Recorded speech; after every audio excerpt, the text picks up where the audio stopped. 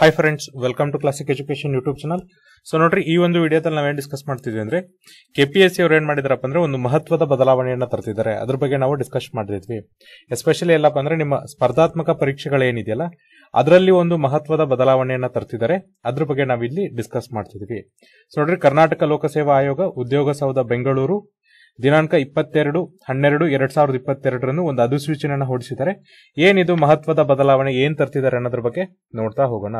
First ನೋಡ್ರಿ, ಅಧಿಸೂಚನೆಯಲ್ಲಿ ಏನ್ ಹೇಳ್ತಾರೆ ಅಂದ್ರೆ ಕರ್ನಾಟಕ ಲೋಕಸೇವಾ ಆಯೋಗದಿಂದ ನಡೆಸಲಾಗುವ ಸ್ಪರ್ಧಾತ್ಮಕ ಪರೀಕ್ಷೆಗಳನ್ನು ಮುಂದಿನ ದಿನಗಳಲ್ಲಿ CBRT computer based recruitment test ಮಾದರಿಯಲ್ಲಿ ನಡೆಸಲು ಆಯೋಗವು ನಿರ್ಧರಿಸುವ ಹಿನ್ನೆಲೆಯಲ್ಲಿ ಪ್ರಥಮ ಹಂತವಾಗಿ ಸದರಿ CBRT ಪರೀಕ್ಷೆಯನ್ನು ನಡೆಸುವ ಸಾಧ್ಯತೆಗಳನ್ನು ಪರಿಶೀಲಿಸಲು ಪ್ರಾಯೋಗಿಕವಾಗಿ ಅಭ್ಯರ್ಥಿಗಳಿಗೆ ಅನುಕೂಲವಾಗುವಂತೆ ಒಂದು ಅಣುಕು ಪರೀಕ್ಷೆ ಮಾಕ್ ಟೆಸ್ಟ್ ಅನ್ನು ಕರ್ನಾಟಕ ರಾಜ್ಯದ ಆಯ್ದ ಜಿಲ್ಲೆಗಳಲ್ಲಿ ದಿನಾಂಕ 7/1/2023 ನಡೆಸಲು ತೀರ್ಮಾನಿಸಿದ್ದು, ಸ್ಪರ್ಧಾತ್ಮಕ ಪರೀಕ್ಷೆಗಳ ಬಗ್ಗೆ ಗಂಭೀರತೆ, ಇಚ್ಛೆ ಮತ್ತು ಆಸಕ್ತಿಯುಳ್ಳ ಅಭ್ಯರ್ಥಿಗಳಿಂದ ಆನ್ಲೈನ್ ಮೂಲಕ ಅರ್ಜಿಗಳನ್ನು ಆಹ್ವಾನಿಸಿದೆ.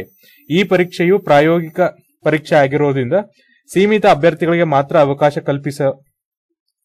ಅವಕಾಶ ಕಲ್ಪಿಸಲಾಗಿರುವುದರಿಂದ ಮೊದಲು ಅರ್ಜಿ ಸಲ್ಲಿಸುವ ಅಭ್ಯರ್ಥಿಗಳಿಗೆ ಆದ್ಯತೆಯನ್ನು ನೀಡಲಾಗುವುದು. ಸೊ ನೋಡ್ರಿ, ಮುಂದಿನ ದಿನಗಳಲ್ಲಿ KPSC ಅವರು ಅಥವಾ ಕರ್ನಾಟಕ ಲೋಕಸೇವಾ ಆಯೋಗದವರು ಏನ್ ಮಾಡ್ತಾರಪ್ಪ ಅಂದ್ರೆ ಸ್ಪರ್ಧಾತ್ಮಕ ಪರೀಕ್ಷೆಗಳನ್ನು ಕಂಪ್ಯೂಟರ್ ಬೇಸ್ಡ್ ರಿಕ್ರೂಟ್ಮೆಂಟ್ ಟೆಸ್ಟ್ ಅಥವಾ CBRT ಮಾದರಿಯಲ್ಲಿ ನಡೆಸ್ತಾರೆ ಅಂತ ಹೇಳ್ತಿದ್ದಾರೆ.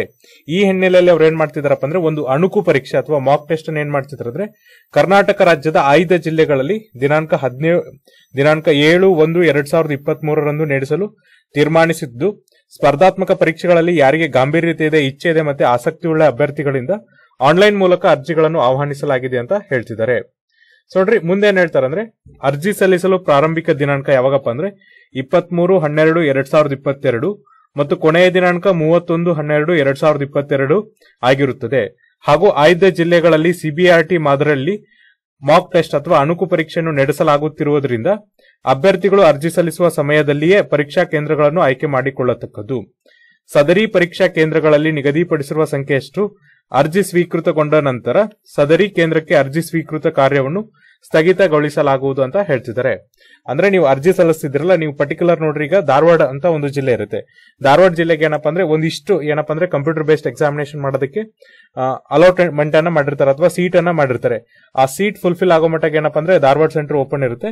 ಯಾವಾಗ ಸೀಟ್ ಫುಲ್ಫಿಲ್ಮೆಂಟ್ ಆಗುತ್ತಲ್ಲ ಅವಾಗ ಏನ್ ಮಾಡ್ತಾರೆ ಅಂದ್ರೆ ಧಾರವಾಡ ಸೆಂಟರ್ ಕ್ಲೋಸ್ ಮಾಡ್ತಾರೆ. ಹಾಗಾಗಿ ನೋಡ್ರಿ, ಯಾರೆಲ್ಲ ಈ ವಿಡಿಯೋನ ನೋಡ್ತಿದ್ರಲ್ಲ ಆದಷ್ಟು ಬೇಗ ಏನ್ ಮಾಡ್ರಿ ಅಂದ್ರೆ ನಿಮ್ಮ ಜಿಲ್ಲೆಗಳಲ್ಲಿ ಇದ್ರೆ ಆ ಅರ್ಜಿಯನ್ನ ಬೇಗ ಸಲ್ಲಿಸ್ರಿ ಅಂತ ಹೇಳ್ತಿದೀವಿ. ಸೊ ನೋಡ್ರಿ, ಅರ್ಜಿಗಳನ್ನು ಆನ್ಲೈನ್ ಮೂಲಕವೇ ಭರ್ತಿ ಮಾಡಿ ಭಾವಚಿತ್ರ ಮತ್ತು ಸಹಿಯನ್ನು ಮಾತ್ರ ಅಪ್ಲೋಡ್ ಮಾಡಬೇಕು. ಸೊ ನೋಡ್ರಿ, ಅರ್ಜಿಗಳನ್ನು ನೀವೇನಪ್ಪ ಅಂದ್ರೆ ಆನ್ಲೈನ್ ಮೂಲಕ ಭರ್ತಿ ಮಾಡಬೇಕು ಮತ್ತೆ ಭಾವಚಿತ್ರ ಮತ್ತು ಸಹಿಯನ್ನು ಮಾತ್ರ ಏನ್ ಮಾಡ್ಬೇಕಪ್ಪ ಅಂದ್ರೆ ಅಪ್ಲೋಡ್ ಮಾಡ್ಬೇಕಂತ ಹೇಳ್ತಿದ್ದಾರೆ. ಅರ್ಜಿ ಸಲ್ಲಿಸುವ ಹಂತಗಳು ಮತ್ತು ಪ್ರಕ್ರಿಯೆ ಈ ತರನಾಗಿದೆ.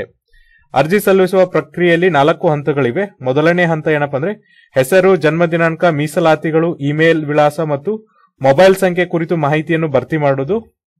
ಎರಡನೇ ಹಂತ ಏನಿದೆ ಅಂದ್ರೆ ತಂದೆ, ತಾಯಿ, ಗಂಡ, ಹೆಂಡತಿ ಹೆಸರು, ವಿಳಾಸ ಹಾಗೂ ಪರೀಕ್ಷಾ ಕೇಂದ್ರದ ಕುರಿತು ಮಾಹಿತಿಯನ್ನು ಭರ್ತಿ ಮಾಡುವುದು. ಮೂರನೇ ಹಂತ ಏನಿದೆ ನೋಡ್ರಿ, ವಿದ್ಯಾರ್ಹತೆಯ ಕುರಿತು ಮಾಹಿತಿಯನ್ನ ಭರ್ತಿ ಮಾಡುವುದು. ನಾಲ್ಕನೇ ಹಂತದಲ್ಲಿ ಏನಪ್ಪಾ ಅಂದ್ರೆ ಭಾವಚಿತ್ರ ಮತ್ತು ಸಹಿಯನ್ನು ಮಾತ್ರ ಅಪ್ಲೋಡ್ ಮಾಡುವುದು.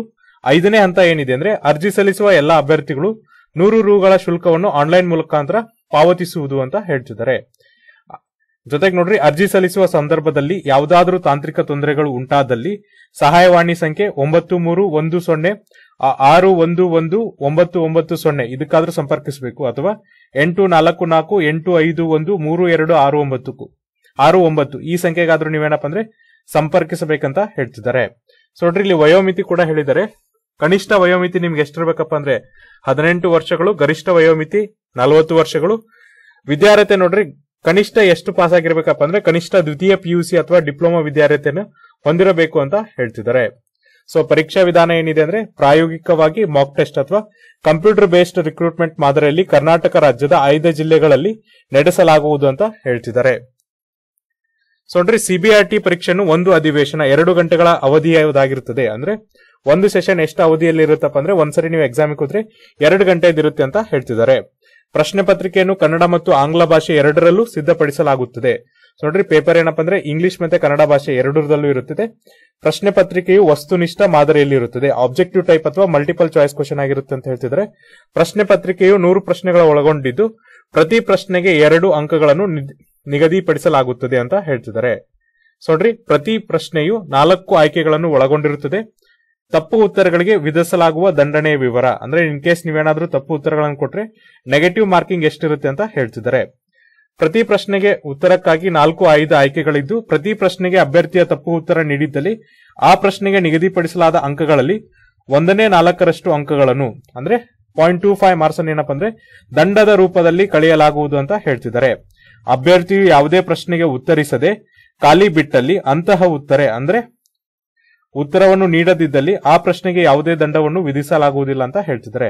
ಅಂದ್ರೆ ನೀವು ಕ್ವಶನ್ ಅನ್ನ ಅಟೆಂಪ್ಟ್ ಮಾಡಲಿಲ್ಲ ಅಂದ್ರೆ ನಿಮ್ಗೆ ಯಾವುದೇ ತರನಾದಂತ ನೆಗೆಟಿವ್ ಮಾರ್ಕಿಂಗ್ ಇರಲ್ಲ ಅಂತ ಹೇಳ್ತಿದ್ದಾರೆ. ಜೊತೆಗೆ ನೋಡ್ರಿ ಪರೀಕ್ಷಾ ಶುಲ್ಕ ಏನಿದೆ ಅಂದ್ರೆ ಮುಂದಿನ ದಿನಗಳಲ್ಲಿ ಆಯೋಗವು ಆನ್ಲೈನ್ ಮೂಲಕ ಸ್ಪರ್ಧಾತ್ಮಕ ಪರೀಕ್ಷೆಯನ್ನು ನಡೆಸಲು ಇಚ್ಛಿಸಿರುವುದರಿಂದ ಸದರಿ ಸಿಬಿಆರ್ಟಿ ಕಂಪ್ಯೂಟರ್ ಬೇಸ್ಡ್ ರಿಕ್ರೂಟ್ಮೆಂಟ್ ಟೆಸ್ಟ್ ಪರೀಕ್ಷೆಯನ್ನು ಪ್ರಾಯೋಗಿಕವಾಗಿ ನಡೆಸಲಾಗುತ್ತಿದ್ದು ಅಭ್ಯರ್ಥಿಗಳಿಗೆ ಆನ್ಲೈನ್ ಮುಖಾಂತರ ಅಥವಾ ಆನ್ಲೈನ್ ಪರೀಕ್ಷೆಗಳ ವಿಧಾನಗಳ ಬಗ್ಗೆ ಒಂದು ಅನುಭವಗಳನ್ನು ಹೊಂದಿರಬಹುದಾಗಿರುವುದರಿಂದ ಸ್ಪರ್ಧಾತ್ಮಕ ಪರೀಕ್ಷೆಗಳ ಬಗ್ಗೆ ಗಾಂಭೀರ್ಯತೆ, ಇಚ್ಛೆ ಮತ್ತು ಆಸಕ್ತಿಯುಳ್ಳ ಅಭ್ಯರ್ಥಿಗಳು ಮಾತ್ರ ಆನ್ಲೈನ್ ಮುಖಾಂತರ ಅರ್ಜಿಗಳನ್ನು ಸಲ್ಲಿಸಲು ಸೀಮಿತಗೊಳಿಸುವ ಸಲುವಾಗಿ ಪ್ರತಿ ಅಭ್ಯರ್ಥಿಗೆ 100 ರೂಪಾಯಿಗಳ ಶುಲ್ಕವನ್ನು ನಿಗದಿಪಡಿಸಲಾಗಿದೆ ಅಂತ ಹೇಳ್ತಿದ್ದಾರೆ. ಸದರಿ ಅಣುಕು ಪರೀಕ್ಷೆಗೆ ಅರ್ಜಿ ಸಲ್ಲಿಸುವ ಯಾವುದೇ ಅಭ್ಯರ್ಥಿಗಳಿಗೆ ಶುಲ್ಕದಲ್ಲಿ ವಿನಾಯಿತಿ ನೀಡಿರುವುದಿಲ್ಲ ಅಂತ ಹೇಳ್ತಿದ್ದಾರೆ. ಅಂದ್ರೆ ನೀವು ಕೆಲವೊಂದು ಕೆಟಗರಿಗೆ ಸೇರಿದ್ರೆ ಶುಲ್ಕದಲ್ಲಿ ಏನ್ ವಿನಾಯಿತಿ ಇರುತ್ತಲ್ಲ ಆ ವಿನಾಯಿತಿನ ಇಲ್ಲಿ ಕೊಟ್ಟಿಲ್ಲ ಅಂತ ಹೇಳ್ತಿದ್ದಾರೆ. ಒಮ್ಮೆ ಶುಲ್ಕವನ್ನು ಪಾವತಿಸಿದ ನಂತರ ಅದನ್ನು ಯಾವುದೇ ಸಂದರ್ಭದಲ್ಲಿಯೂ ಹಿಂತಿರುಗಿಸಲಾಗುವುದಿಲ್ಲ ಅಥವಾ ಅದನ್ನು ಆಯೋಗವು ನಡೆಸುವ ಇತರೆ ಪರೀಕ್ಷೆ ಅಥವಾ ನೇಮಕಾತಿಗಳಿಗೆ ಹೊಂದಿಸಿಕೊಳ್ಳಲಾಗುವುದಿಲ್ಲ. ಶುಲ್ಕವನ್ನು ಸಂದಾಯ ಮಾಡದಿದ್ದಲ್ಲಿ ಅಂತಹ ಅರ್ಜಿಗಳನ್ನು ತಿರಸ್ಕರಿಸಲಾಗುವುದು. ಅಂತಹ ಅಭ್ಯರ್ಥಿಗಳಿಗೆ ಪರೀಕ್ಷೆಗೆ ಹಾಜರಾಗಲು ಅವಕಾಶವನ್ನು ನೀಡಲಾಗುವುದಿಲ್ಲ. ಸದರಿ ಶುಲ್ಕವನ್ನು ಆನ್ಲೈನ್ ಮೂಲಕ ಮಾತ್ರ ಪಾವತಿಸಲು ಅವಕಾಶ ಕಲ್ಪಿಸಲಾಗಿದೆ ಅಂತ ಹೇಳ್ತಿದ್ದಾರೆ.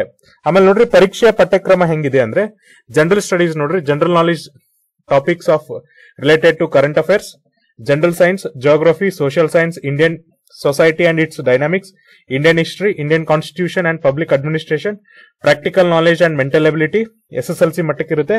social and cultural history of Karnataka, land reforms and social changes in Karnataka after independence, Karnataka economy, its strength and weakness, present status, rural development, Panchayat Raj institution and rural cooperatives, role of science and technology for effective administration of Karnataka, environment problems and development issues of Karnataka ಅಂತ ಹೇಳ್ತಿದ್ದಾರೆ. ಸದರಿ ಸಿಬಿಆರ್ಟಿ computer based recruitment test ಪರೀಕ್ಷೆಯನ್ನು ಪ್ರಾಯೋಗಿಕವಾಗಿ ನಡೆಸಲಾಗುತ್ತಿರುವುದರಿಂದ ಇಚ್ಛೆಯುಳ್ಳ ಹಾಗೂ ಆಸಕ್ತಿಯುಳ್ಳ ಅಭ್ಯರ್ಥಿಗಳು ಮಾತ್ರ ಅರ್ಜಿ ಸಲ್ಲಿಸಲು ಕೋರಿದೆ ಮತ್ತು ಅರ್ಜಿ ಸಲ್ಲಿಸಿದ ಅಭ್ಯರ್ಥಿಗಳು ಕಡ್ಡಾಯವಾಗಿ ಪರೀಕ್ಷೆಗೆ ಹಾಜರಾಗಿ ಸದರಿ ಪ್ರಾಯೋಗಿಕ ಪರೀಕ್ಷೆಯನ್ನು ಯಶಸ್ವಿಗೊಳಿಸುವಂತೆ ಕೋರಿದೆ ಅಂತ ಹೇಳ್ತಿದ್ದಾರೆ. ಕಂಪ್ಯೂಟರ್ ಬೇಸ್ಡ್ ರಿಕ್ರೂಟ್ಮೆಂಟ್ ಪರೀಕ್ಷೆಯನ್ನು ಪ್ರಾಯೋಗಿಕವಾಗಿ ನಡೆಸಲಾಗುತ್ತಿರುವ ಹಿನ್ನೆಲೆಯಲ್ಲಿ ಈ ಪರೀಕ್ಷೆಯಲ್ಲಿ ಅಭ್ಯರ್ಥಿಗಳು ಗಳಿಸಿದ ಅಂಕಗಳನ್ನು ಆಯೋಗವು ನಡೆಸುವ ಯಾವುದೇ ಪರೀಕ್ಷೆ ಅಥವಾ ನೇಮಕಾತಿಗಳಲ್ಲಿ ಪರಿಗಣಿಸಲಾಗುವುದಿಲ್ಲ ಹಾಗೂ ಸದರಿ ಪರೀಕ್ಷೆ ಫಲಿತಾಂಶಕ್ಕೆ ಯಾವುದೇ ಮಾನ್ಯತೆ ಇರುವುದಿಲ್ಲ ಅಂತ ಹೇಳ್ತಿದ್ದಾರೆ. ಸೊ ನೋಡ್ರಿ ಹೆಚ್ಚಿನ ಮಾಹಿತಿಗಾಗಿ ಅವ್ರೇನಪ್ಪ ಅಂದ್ರೆ ಸಹಾಯವಾಣಿಯನ್ನು ಕೊಟ್ಟಿದ್ದಾರೆ. ಈ ಸಹಾಯವಾಣಿಗೆ ನೀವೇನ್ ಮಾಡ್ಬೋದು ಅಂದ್ರೆ ನಿಮ್ಮ ಮಾಹಿತಿ ಏನ್ ಹೆಚ್ಚಿಗೆ ಬೇಕಲ್ಲ ಅದನ್ನ ಕೋರಬಹುದು. ಇದು ಏನಪ್ಪಾ ಅಂದ್ರೆ KPSC ಅವರು ಸ್ಪರ್ಧಾತ್ಮಕ ಪರೀಕ್ಷೆಗಳಲ್ಲಿ ಯಾವ ತರನ ಅಂತ ಮಹತ್ವದ ಬದಲಾವಣೆಯನ್ನ ತರ್ತಾ ಇದ್ದಾರೆ ಅಂತ ಅನ್ನೋದ್ರ ಬಗ್ಗೆ ಒಂದು ಮಾಹಿತಿ. ನೋಡ್ರಿ ಯಾರೆಲ್ಲ ಈ ವಿಡಿಯೋನ ನೋಡ್ತಿದ್ರಲ್ಲ ಅವ್ರು ಏನಪ್ಪಾ ಅಂದ್ರೆ ದಯವಿಟ್ಟು ಆನ್ಲೈನ್ ಮೂಲಕ ಅರ್ಜಿಗಳನ್ನ ಸಲ್ಲಿಸ್ರಿ. ಯಾಕಂದ್ರೆ ಮುಂದಿನ ದಿನಗಳಲ್ಲಿ ಏನಪ್ಪಾ ಅಂದ್ರೆ KPSC ಎಲ್ಲಾ ಸ್ಪರ್ಧಾತ್ಮಕ ಪರೀಕ್ಷೆಯನ್ನು ಕಂಪ್ಯೂಟರ್ ಬೇಸ್ಡ್ ರಿಕ್ರೂಟ್ಮೆಂಟ್ ಟೆಸ್ಟ್ ಮೂಲಕ ಮಾಡೋದ್ರಿಂದ ಈ ಒಂದು ಅವಕಾಶ ನಿಮ್ಗೆ ಏನಾಗತ್ತಪ್ಪ ಅಂದ್ರೆ ಸುವರ್ಣ ಅವಕಾಶ ಆಗುತ್ತೆ. ಅಂದ್ರೆ ಕಂಪ್ಯೂಟರ್ ಬೇಸ್ಡ್ ಎಕ್ಸಾಮಿನೇಷನ್ ಯಾವ ತರನಾಗಿ ನಡೆಯುತ್ತೆ, ಅಲ್ಲಿ ನೀವು ಏನೇನು ಸೂಚನೆಗಳನ್ನ ಪಾಲಿಸಬೇಕು ಅದ್ರ ಬಗ್ಗೆ ನಿಮ್ಗೆ ಏನಪ್ಪಾ ಅಂದ್ರೆ ಹೆಚ್ಚಿನ ಮಾಹಿತಿ ಇಲ್ಲಿ ಸಿಗುತ್ತೆ. ಅದಕ್ಕೋಸ್ಕರ ನೋಡ್ರಿ ಯಾರೆಲ್ಲ ವಿಡಿಯೋ ನೋಡ್ತಿದ್ರೆ ಅವರು ದಯವಿಟ್ಟು ಏನಪ್ಪಾ ಅಂದ್ರೆ ಈ ವಿಡಿಯೋನ ಹೆಚ್ಚು ಶೇರ್ ಮಾಡ್ರಿ. ಜೊತೆಗೆ ಏನಪ್ಪಾ ಅಂದ್ರೆ ಆದಷ್ಟು ಅರ್ಜಿಗಳನ್ನ ಆನ್ಲೈನ್ ಮೂಲಕ ಸಲ್ಲಿಸ್ರಿ ಅಂತ ಹೇಳ್ತಿದೀವಿ. ಇನ್ ಕೇಸ್ ನಿಮ್ಗೆ ಇದರಲ್ಲಿ ಏನಾದ್ರೂ ಇನ್ನೂ ಹೆಚ್ಚಿನ ಡೌಟ್ ಇದ್ರೆ ನಾವು ನಮ್ಮ ಡಿಸ್ಕ್ರಿಪ್ಷನ್ ಬಾಕ್ಸ್ ಅಲ್ಲಿ ಏನ್ ಮಾಡ್ತೀವಿ ಅಂದ್ರೆ ಅಫಿಷಿಯಲ್ PDF ಲಿಂಕ್ ಅನ್ನ ಕೊಡ್ತೀವಿ. ಆ ಲಿಂಕ್ ಅನ್ನ ಕ್ಲಿಕ್ ಮಾಡಿದ್ರೆ ಸಾಕು ನಿಮ್ಗೆ ಎಂಟೈರ್ PDF ಡೌನ್ಲೋಡ್ ಆಗುತ್ತೆ. ಅವಾಗ ನೀವೇನ್ ಮಾಡ್ಬೋದಪ್ಪ ಅಂದ್ರೆ ನಿಮ್ಮ ಡೌಟ್ಸ್ ನ ಸಾಲ್ವ್ ಮಾಡಬಹುದು. ಇದೇ ತರನ ಅಂತ ಮತ್ತೊಂದು ಮಾಹಿತಿ ಇರೋ ವಿಡಿಯೋನ ಕೊಡ್ತಿರ್ತೀವಿ. ಅಲ್ಲಿವರೆಗೂ ನೋಡ್ತಾ ಇರಿ classic education YouTube channel. Thank you.